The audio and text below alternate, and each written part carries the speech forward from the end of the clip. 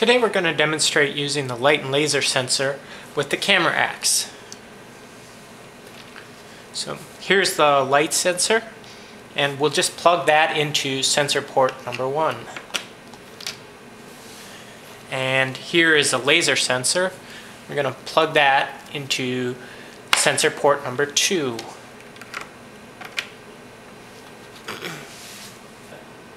You'll want to use the general sensor menu to trigger the laser and light sensors. First we'll plug in a flash to camera flash number 1. Now we'll go through the menu.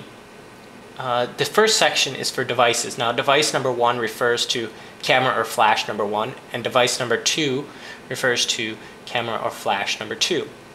The first line is which sensor is going to trigger device number 1. Since we have the light sensor plugged into sensor number 1, we want to trigger flash number 1 with sensor number 1, so that's correct. Device number 2, we have nothing plugged into that, so we'll just leave that at none. The delay time in milliseconds will vary depending on what you're shooting. If your picture is taken too soon, then you'll increase the delay. If it's taken too late, you'll want to decrease the delay. We'll just leave that at 0 for this example. The bulb is equivalent to bulb mode on a camera. Since we're using a flash here, that doesn't really matter. We'll just leave it at 2 seconds. Pre-focus, that's if you're using a camera. Since we're using the flash, we'll just leave that at no. Now we're into the different sensor settings.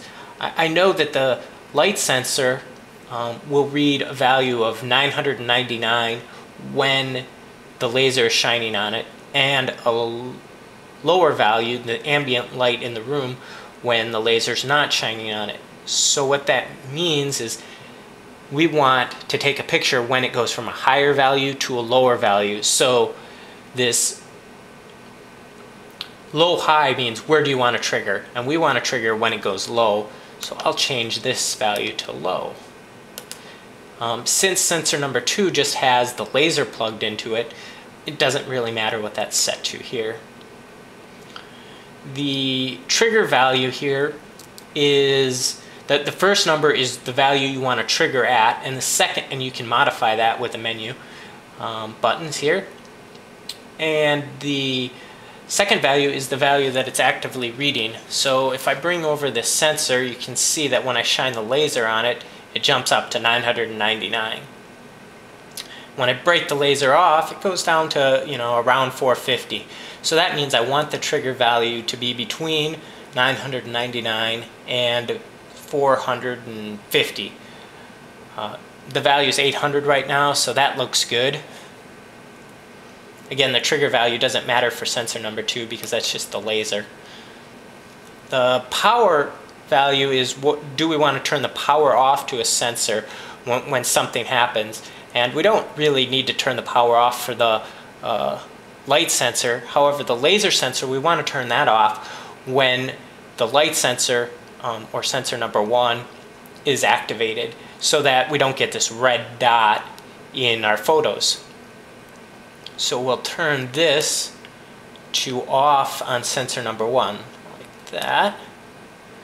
And we should be good to go. So now I'll set up the laser, and you hit activate, and now when I break the laser beam from the light sensor, you'll see this green light goes on, and that means that the picture has been taken,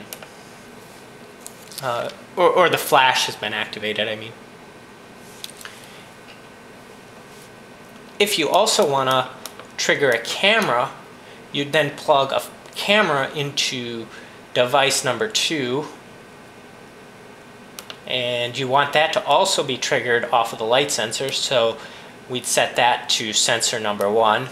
Now with a camera, the shutter has a long shutter lag, which means this isn't going to work if you have both of these set to 0. The flash is going to happen pretty much instantaneous, and the camera is going to have a long lag. So what you need to do is you need to sort of experiment to see how long your shutter delay is, but most cameras have something between a 50 and 100 millisecond delay. So let's say we set that to 70 milliseconds.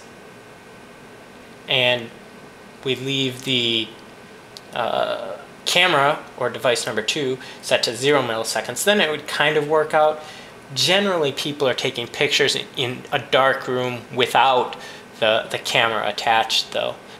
So hopefully that explains to you how to use the light and laser sensor.